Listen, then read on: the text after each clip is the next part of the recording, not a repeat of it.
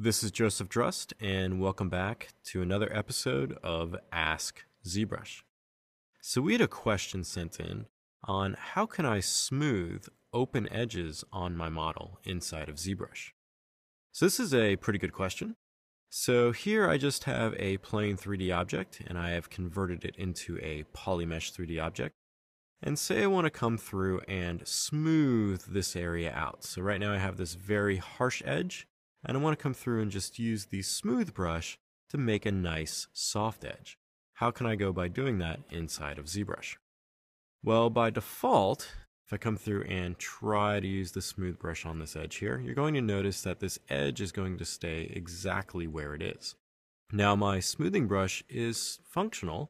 If I come through and sculpt on this part of the model here and then smooth this out, you're going to notice that I can smooth this area. But if I come to this border edge here, you're going to notice I'm not going to get any effect from that smooth brush. So why is this?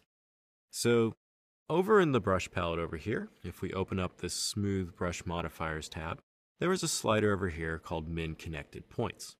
Now by default, this is set to 3. So this is telling ZBrush that I need more than 3 edges connected to a point in order for the smoothing effect to happen. So if I go back to my model, you'll notice that these points through here that are being affected by the smooth have 4 edges connected to it. But these points over here only have 3 edges in this area and 2 edges in this area.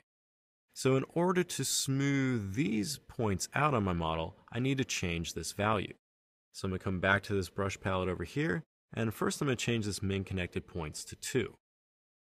Now with it set to 2, it's telling ZBrush I need more than 2 edges connected to a point to allow that smooth function to happen. So if I come through and look now, you'll see that all these points on the side here have 3 edges connected to them, but this point right here only has 2. So if I come through now and try to smooth this edge, I'm going to be able to smooth these edges out.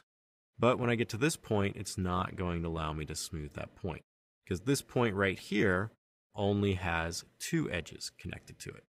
So if I come back to that modifier and change this now to 1, now ZBrush is going to allow me to smooth this point out as well. So now I can come through and smooth this area out like so, and get that nice taper effect on my model. So changing this value is extremely handy when working with cloth on your models, so very thin pieces of geometry to represent clothing. You can come through and adjust this as needed. So if I don't want to deform that edge, I can change this back to 3. And this is going to allow me to smooth right up to that edge like so, but not distort that edge. So if you have any other additional questions to ZBrush related pipelines or processes, please use the hashtag AskZBrush on Twitter. Happy ZBrushing!